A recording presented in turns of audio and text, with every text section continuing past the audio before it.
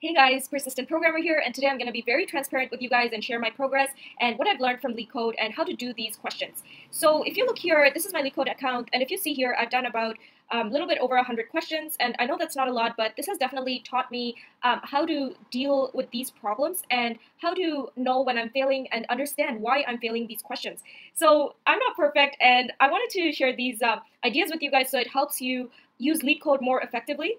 And if you haven't subscribed to the channel yet, go ahead and smash that subscribe button because I'm going to be creating more content like this for you guys. So let's get into it and let's get started. So I've outlined here 5 issues that I have faced, and I'm sure you have also faced when doing Leetcode. So the first issue that I want to discuss is focus. And what I mean by focus is not knowing which areas you are lacking your information, practice, or skills in. And the solution to that is creating a skills matrix. So let me give you an example and walk you through what a skill matrix looks like.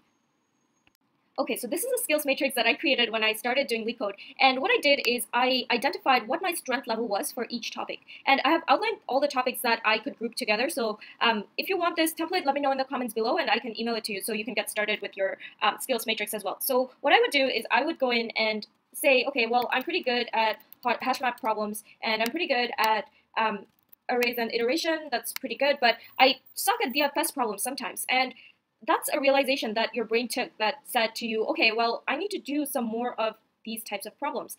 And it really helped me identify what type of problems I need to focus on to improve my skills. Awesome. So now you've filled out your skill matrix and you've identified what you need to focus on.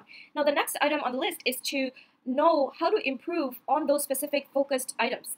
And this is a problem that I face even today, and that is active recall. So active recall means how you're able to solve a problem which is similar to something you've done, and you need to remember how you solved it in the past and apply that same solution. So how well is your recall to know in your brain that, okay, well, if this is the question given, then I should solve it this way. And one of the worst mistakes that I made as a beginner was just to look at the answer when I read the question 5 minutes later, I was just like frustrated and I was like, I don't even understand the question. And I would just look at the solution. And what that did is it really hurt my recall. So the next time I saw a question like that, I wasn't really able to remember how I solved that previous question. And one strategy to apply here to get into that active recall mindset is to time box your problem solving. And what this means is you throw everything you can at a problem for 20 minutes. Give yourself a limit, like, you don't want to waste like 2 hours, but it's just to like sit there and put all of yourself into that problem and apply 100% of what you can.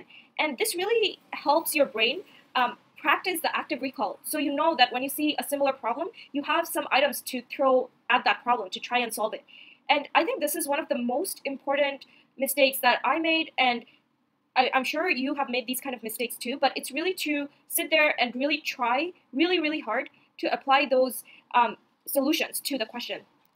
Okay, great. So now you're in the recall time box, but you still can't figure out like what to apply to this problem. And this happens a lot. It still happens to me today. Sometimes I'm just really, really stuck.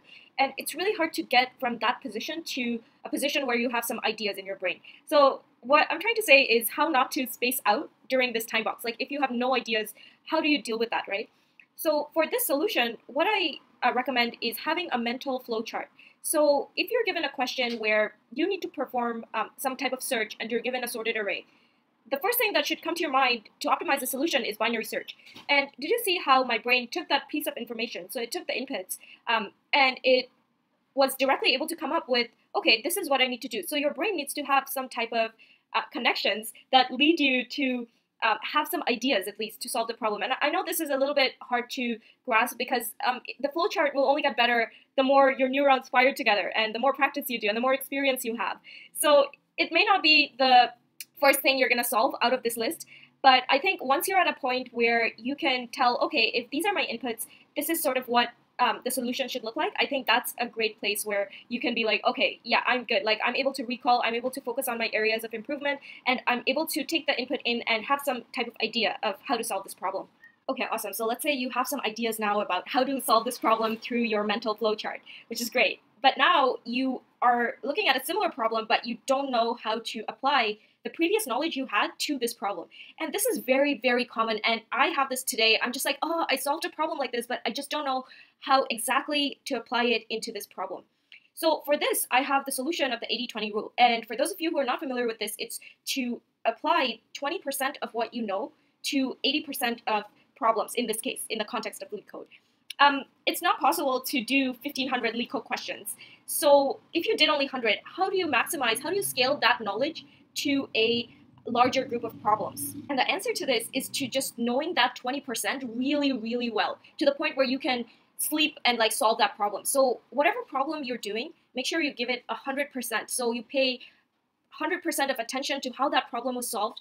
And after you solve it, just review how you solved that problem and how you can apply this solution to scale to other similar problems. Because at the end of the day, even if you're doing 1,000 problems, and if you're not able to scale to the one problem you're asked, then there's no point doing 1,000 problems. You could do the minimum amount of problems and really get to know the core details of those problems to apply it to multiple other problems.